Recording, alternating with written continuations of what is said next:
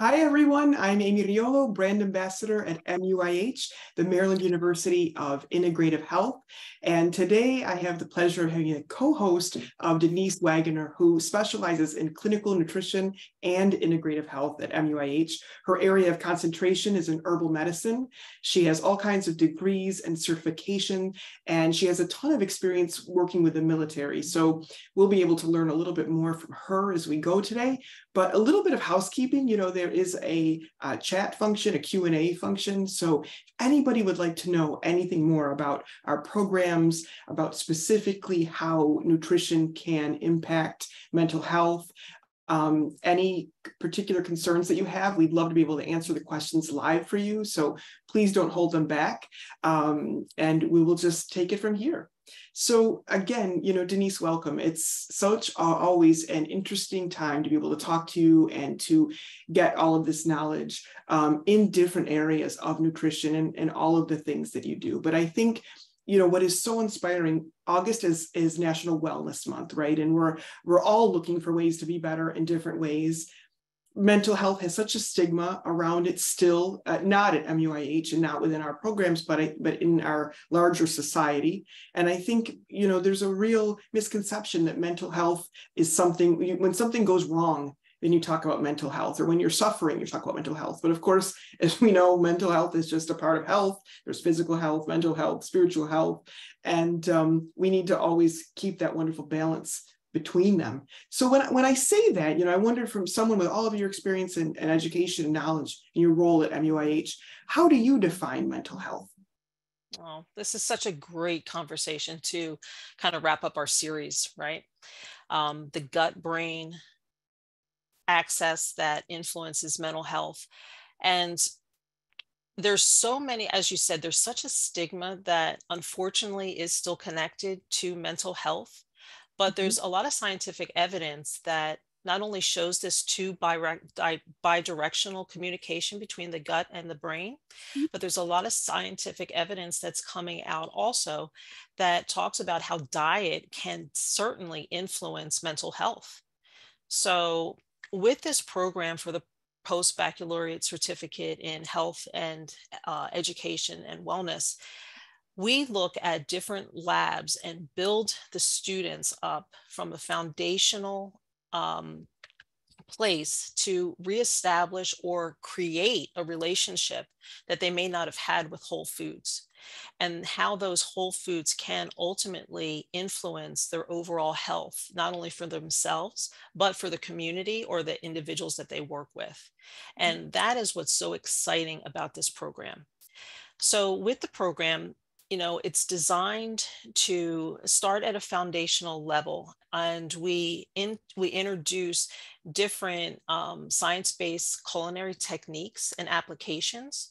We allow the students to sit in the seat, so to say, of being able to see how not only can food affect their overall health themselves, because let's face it, everybody is struggling with stress Right. and mental health conditions that have been apparent, not only from the past few years of the health issues that we've had in the world, but also in our high impact society, Mhm. and how ultra processed foods and highly palatable foods of salt and sugar can also affect not only the gut, but influence the brain.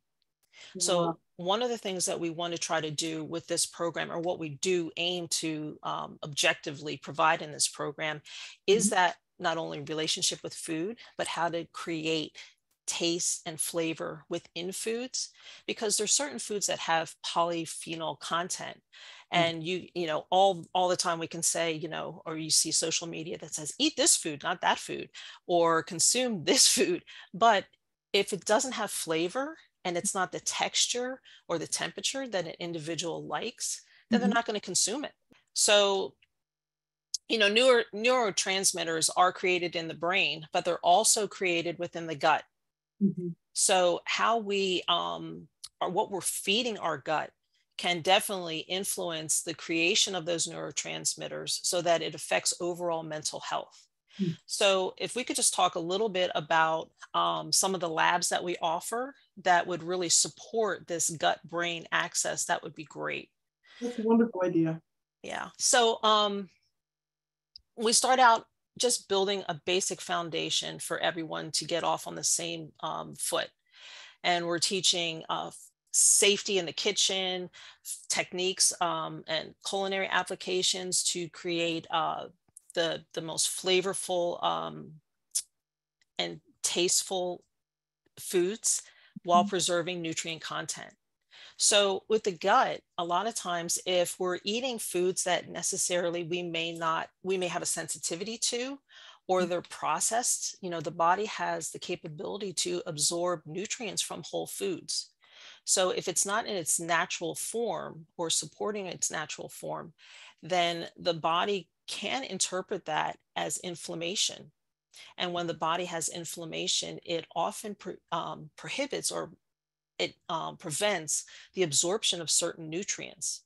So some of the techniques that we teach in the labs is being able to preserve and enhance that nutrient availability that the body can utilize.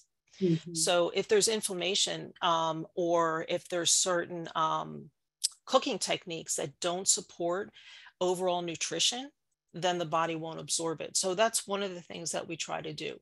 We also have a lab that's specifically designed towards allergies and sensitivities. So if an individual does not have or has sensitivity to certain things, we're not only teaching for individual needs, but we're teaching for broad scope because diet is individualized. It's not specific just to the individual that is consuming it, but if you're in a professional capacity that you're educating individual clients or communities interspersed within your communities, you need to be able to provide that information for all cultural backgrounds, budgetary constraints, sustainability within the community, so that everyone has the greatest opportunity to consume those whole foods. Um, so some of the other things that we do in the labs is we introduce traditional cooking methods also. So populating the gut microbiome with fermented foods that necessarily, make sure that that gut is healthy Mhm. so that it has the right microbiome, the bacteria, the beneficial bacteria that aids in the digestion of those foods and aids in the nutrient absorbability of those foods so that we have that great support that influences the whole body to include the brain. So it's really, everything is sitting in the gut, and we want to make sure that we're providing the most science-based with traditional applications Mhm. of fermented foods, bone broths, stuff that you may get in grocery stores, but we empower an individual to create these foods within the home kitchen Mhm. so that they have that capability to share that knowledge and that empowerment to their communities and to individuals and to themselves. So that's one of the things that there's so many different labs that we offer within the certificate that can support this gut brain access for overall health and well-being. That's wonderful. And you did such a great job of explaining so many different things that I think we take for granted. Just hearing you talk about stress and mental health, we're so used to hearing the word stress, and it's such an important, like, I don't want to say important part of our life, but it kind of is an important part of our life. It's a huge part of our life that we don't think of that as being having anything to do with our mental health. We just think that it's something normal that we deal with. But of course, handling stress, avoiding stress, transforming stress are all huge parts of this. And you also talked about eating food in its natural form and the role that that has in inflammation. And it's amazing to hear because so many times we think about superfoods with inflammation and what different antioxidants do and what polyphenols do. And of course, that's important. But just this notion about eating foods in their natural form is really, really important. And I think will resonate with a lot of people. I'm going to look here to see which chats we have going. There's also something that needs to be brought up too about food. Oh, So we're looking at food for its food content. So for instance, when we're talking about polyphenols, and we're talking about food that's enjoyable, we're not telling somebody to eat something that, you know, so we do traditional food. So we talk about liver, right? But it's not talking, that's not really a food that's mainstream in our society. So we start individuals out with something that may be more palatable and really yummy and delicious, that Mhm. has such a nutrient density. And Right. when we talk about stress, the polyphenol content within dark chocolate, Mhm. which most people really resonate, can deal with dark chocolate, right? But there's studies that have come out that as much as 1 ounce of dark chocolate can support and has been demonstrated to decrease Mhm. salivary cortisol, which is stress. So having these little indulgence, so to say, is definitely supportive towards mental health with you doing that. If you take cacao nibs, which Mhm. are chocolate nibs, you're getting the taste of chocolate, but you're not getting the added sugar. And Sure. added sugar is inflammatory. So you can still have the benefits of delicious whole foods, though you may not take along with it something that's not supporting your health. Right. That's a great point. And there are so many foods that are delicious that are full of polyphenols and full of different, antioxidant properties. And I'm a big fan of olive oil and extra virgin olive oil and, getting as many phenols as possible. And I like to, share with people that when you cook, with the extra virgin olive oil, you're not only getting the benefit of the zucchini or the broccoli or whatever you're cooking with and the benefits of the oil on its own, but when you cook them together and prepare them, that oil, or season it with the oil, that oil helps to coax out even more nutrients. And there's so many ways that Mother Nature has given us to deal with all of these things. And in the traditional cooking methods that you all use in the labs, I'm sure that there are a lot of things that were developed by default. We think about olive oil and garlic and tomatoes as going together, and green peppers, but they go together flavor wise, but they also go together nutritionally. And so talk a little bit more specifically about these labs and how they relate to the actual certificate. So like if I was going to come and enroll in a program and study this and be part of the labs, and I wanted to specifically learn about what was good for mental health, what would the program be like for me?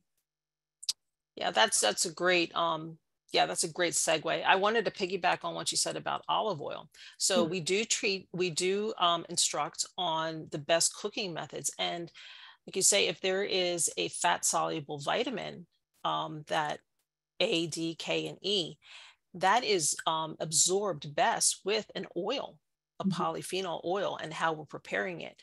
So with the cooking labs, as I mentioned before, I think that's when we got interrupted. So I'll go back to that. No So problem. when we start out, we're starting in basic, how to assess the individual, their cooking skills, their cooking environment. Like I said, people travel a lot still. Travel has come back mainstream now.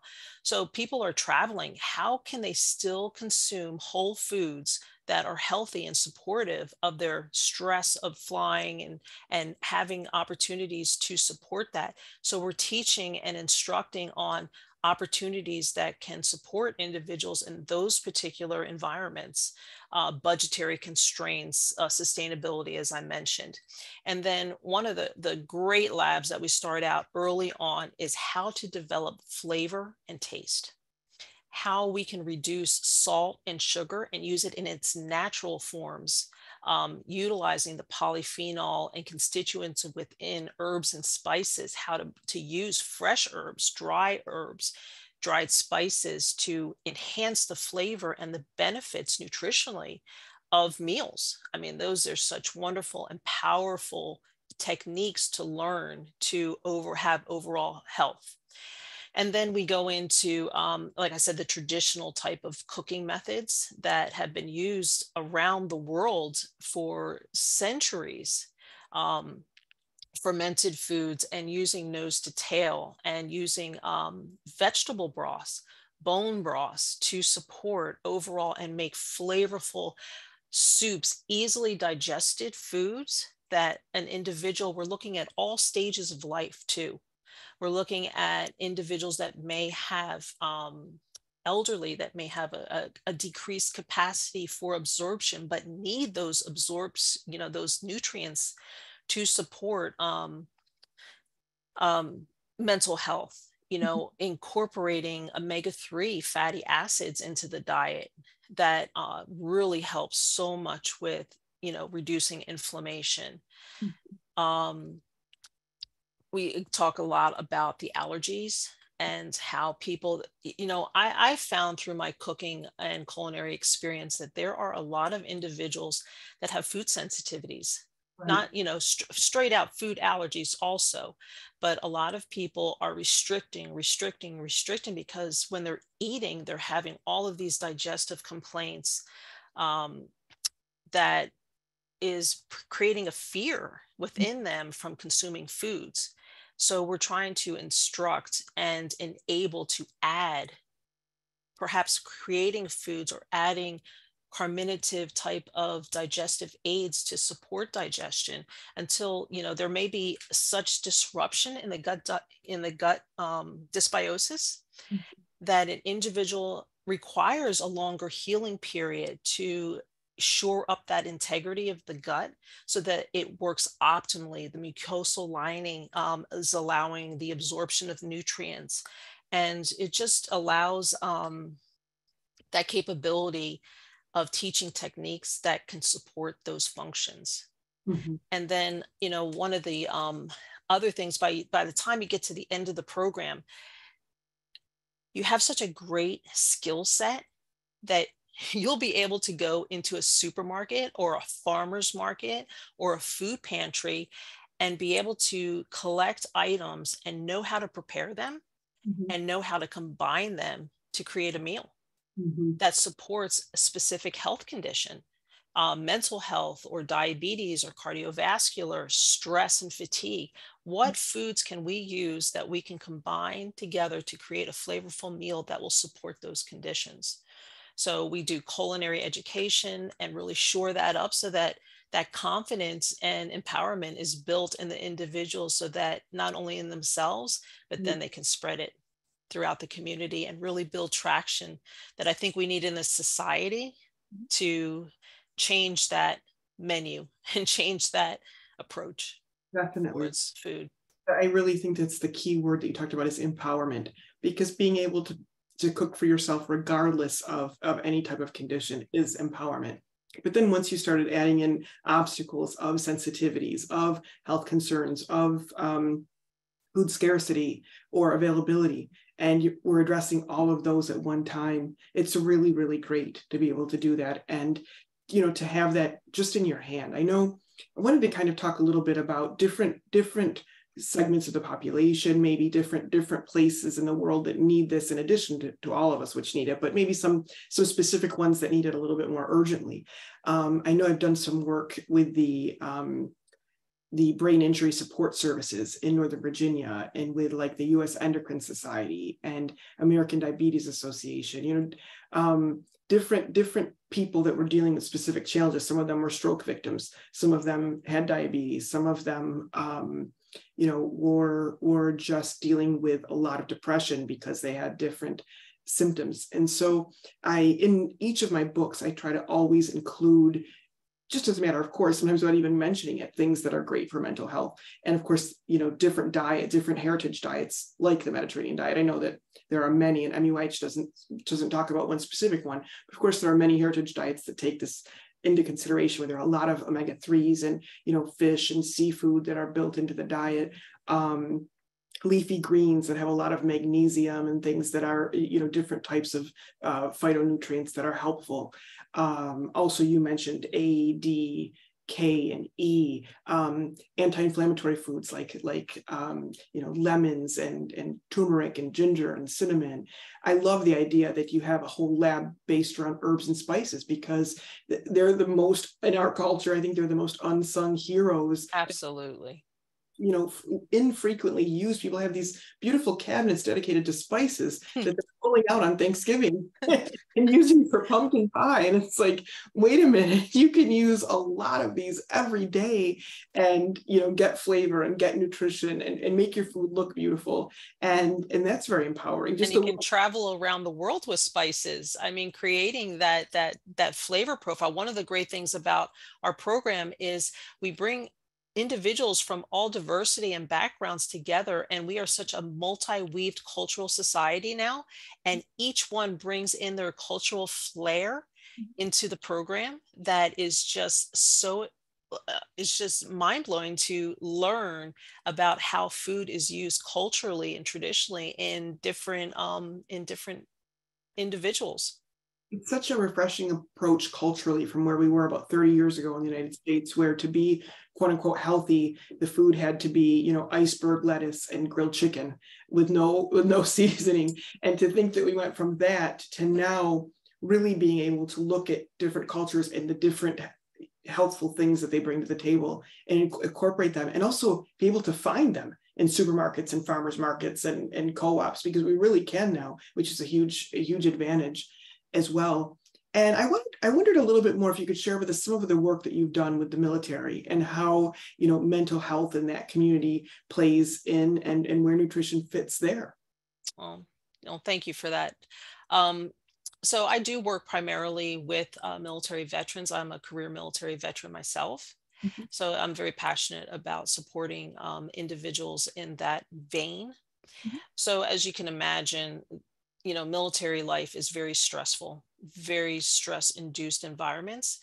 And there are a lot of individuals that, when we're deployed or we're in an environment, the food is provided. And a lot of times it's very good food. So that food is provided. So it takes that off the table so a soldier can get more to the fight, so to say. But they're caring and feeding for that soldier. So when they're discharged, there seems to be a gap there of individuals that don't have those culinary skills. So a lot of times I work with individuals to build those culinary skills and skills that can support the mental health, because they're coming from such a stimulating environment. They're overstimulated, and it can go in one of two directions. It can go into a depression or an anxiety type of state for the individual. So really, I think building that confidence really helps with their capability to integrate and use tools of whole health to support not only their stress or their sleep. So sleep is really a big thing. So making sure that, magnesium is such a great avenue for sleep.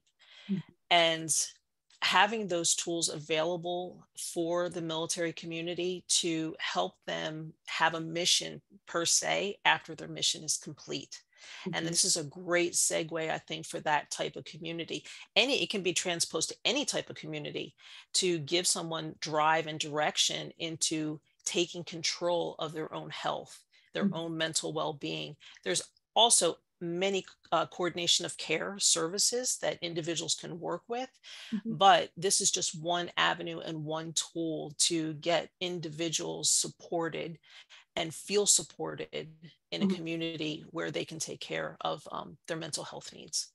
That's wonderful. I would like to remind anybody watching, if you have any more questions for Denise, this is a great time because she's such a wealth of knowledge. I was wondering, Denise, in the labs and in the different philosophies that you teach within the program, are you teaching things like these particular ingredients are great for PTSD or anxiety or depression, or is it more of these are ingredients which are going to reduce inflammation, or promote brain health, so that they'll help across the board? How is that kind of taught? So we do primarily science-based, traditional science-based approaches towards food. So that's because we're educational institution. So we're using science-based to have that approach. But there's also a wealth of information within the instructors and background experience. I have an Ayurvedic background, so I use Ayurvedic approaches also in my practice that enables eating in season. Mm-hmm. So instead of having something that's always available, or using a certain energetic of a food Mm-hmm. that could support, if somebody is always hot, hot, hot, anger, just exciteful, temperamental, I mean, just somebody that has that edgy rage to them, I would really want to bring some food in that is really nurturing and grounding. And so we use those approaches. So not only scientific, but we do weave in some, because we're integrative health modality. So we're looking at all different avenue, or all different aspects of an individual. We're looking at their sleep, their stress, their lifestyle, their movement, their activity. So we're using that integrative approach individually with what we're offering. We do use so your question was about, do we recommend specific nutrients to help with PTSD or with mental health issues? I think as the program progresses, you can see how the nutrients are weaved into the whole food, so that clinically or educationally, we empower, as I said, them to make those connections, Mm-hmm. so that they know by the end of the program, kind of like the food market basket, like I can take this food, and that's going to support maybe a medication that they're on that is depleting a certain nutrient. So we can use those tools also, because a lot of individuals are on a lot of medications, and some of those medications can deplete or interact with certain foods. So we also teach that avenue too, Great. contraindications. I So like it because it doesn't just, assume that we're in a perfect world and this is what to do, but it actually also gives all these alternatives that people really deal with. Would you like to take the question, or should sure, I? I just saw that. So Allison asked, I mentioned about difficulty for those who travel to keep their healthy diet. So the airport system has changed. Before, when you used to travel, like you were saying, 20, 30 years ago, you might get, the cracker snacks thrown to you, even today. One of the things that I recommend is, that you're going to travel, prepare a meal that you can take with you on your flight to your destination. Explore the destination where you're at to see what type of food availability is at your destination. We teach menu reading, how to order off a menu when eating out, because granted, we're not going to be in the kitchen slaving over a stove all the time. We're still going to enjoy community and camaraderie with individuals, families, and friends, or even by ourselves if we're eating out. So we allow that individual to prepare, take a meal on a plane with you, so that you have that, you empowered yourself, you gave yourself that capability, and took your health into your own hands by preparing that meal to travel with. That's one little tip that you could do traveling. We talked about RV too. Those are great ones. So Solanga asks what the name of my book is. So I actually have 15 books. I've met, they're all on Amazon. And so my most recent ones are Diabetes for Dummies. I also have, let's see, I can show some of them. So this is Diabetes for Dummies. I have Mediterranean Lifestyle for Dummies, which I highly recommend because it has a lot of great lifestyle traditions that support what we're talking about. And the technical editor for these books is a very well-known revolutionary in gut health field at MUIH, and that is Dr. Liz Lipsky. So Liz wrote this book. It's called Digestive Wellness, Strengthen the Immune System and Prevent Disease Through Healthy Digestion. And it's like a Bible. There is just so much information to read in this that I have to just take it chapter by chapter when I really have a lot of brain space, because it's wonderful. And she's wonderful. And it is through her that I learned about this program at the university and how revolutionary it was. And, then I got to meet Eleonora and Denise. And so, these are some books that we recommend. But if you really want to dive deep into the gut health, I really recommend this one. Absolutely. Yeah. Dr. Lipsky is just a gem. Yeah. wealth of knowledge, so influential in digestive health. And like I said, digestive health influenced mental health. Yes. And while we're on the topic, and Denise, I know you've seen a lot of people come and go from the university and take this education and use it, incorporate it in things that they're already doing, or else change careers. What are some of like the success stories that you can talk about from people in the department? Oh, I can see. Oh, there's a lot. So we have a couple graduates that just finished out of this certificate program this trimester that just ended last week. So we had a medical doctor in there that really wanted to offer her clients, her patients, something other than what the traditional conventional medical approach was. She recognizes that food is definitely an answer and a contributor towards overall health.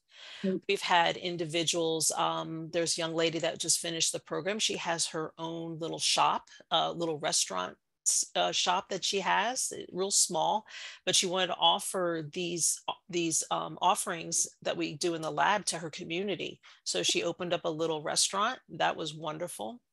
Another young lady, she's a social worker, and she also wanted to provide opportunities for her community and individuals that had budgetary restraints, that they could still have the opportunities, as everyone does, to have good, wholesome, healthy meals. Sure. So, the budget is a big part of it, and it's going to be the future, because that's so ingrained in our culture that it costs a lot to eat well. And so people just immediately write it off. It costs, unfortunate, yeah. Unfortunately, it costs a lot to eat poorly too. And so, the more that we can make good health affordable for people, good food affordable for people is better. But also the more that we can plan and share recipes that are in a different budget. So like for my last couple of books, I've actually, as I plan the recipes, I say, you can go to a fast food restaurant and you really can't anymore, but they advertise that you can get a meal for $6.99. So that's my goal for my recipes and my books going forward, is that for $6.99, you can get, a complete, but really a complete nutritious meal, and also something that's going to help you to heal for that price instead of something that's going to harm you. And I think for a long time, we didn't want to bring up cost with food because it kind of made it seem less elegant, or it made it seem less appealing or something like this. But I just think that wherever you are in the game, even if it's, a fine dining restaurant, it's still nice to look at that lens sometimes, because people need it. And you can take the most humble ingredient like a carrot and really turn into something gourmet by, simmering it in coconut milk and cardamom, or, X, Y, and Z.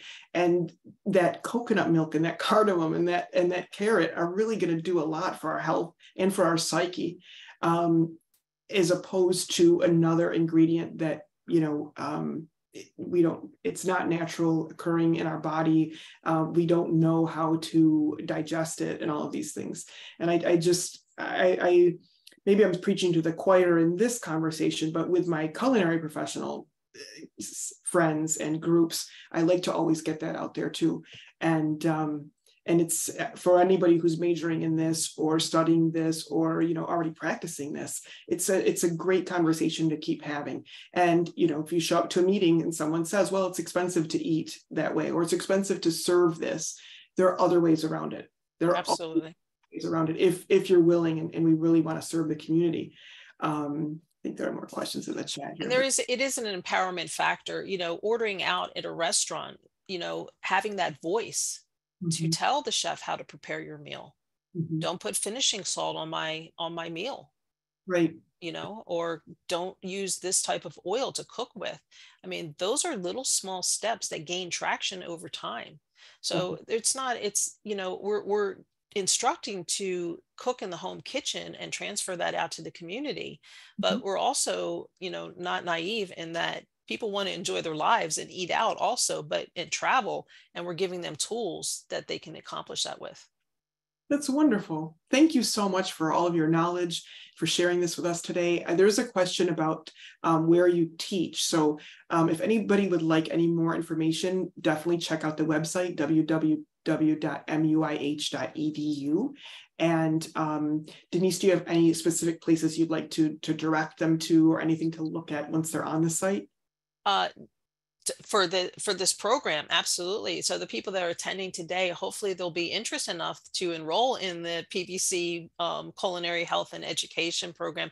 I think it's, it builds a community within the university because we are small, so it allows that individualized attention towards towards students. And yeah, MUIH.edu, the admissions team is fantastic. They're so dedicated in steering and navigating any questions or information that may be needed. So definitely, I think you can find all the information there. So just for those who are watching and who might not know what a PBC is, it's a post-baccalaureate certificate that people are getting. And Denise mentioned, some doctors are getting it, medical doctors. And the reason is because in our modern education system for doctors in this country, they are not getting a nutritional education. So a lot of doctors who are practicing want to be able to answer their patients' questions about nutrition or give really sound advice. Are coming and getting this type of degree. Also, business owners, chefs, and culinary professionals who maybe were only dealing with one type of food, but now might want to start working with hospitals or with senior care facilities or with schools or any community that is really looking at improving their health. This is a great certificate to have. I know people a lot of times want to get into what I do. You're a chef, but yet you're also working with like the American Diabetes Association or this organization or that. How does it come to be? Having a certificate like this, I think, really perfectly positions people, and empowers them to be able to say, I have all of the culinary chops and experience, and I also now know what people should be eating. So if they're going to work for an organization, an institution, an association, it makes them that much more appealing to that future employer. A wide net can be cast, definitely. There's so many opportunities and such a need overall for this type of information to be introduced into the world. Wonderful. Thank you. It was so lovely spending some time with you today, and thank you for all you do. Thank you so much, Denise. Have a great day. Thanks. You too. Bye-bye.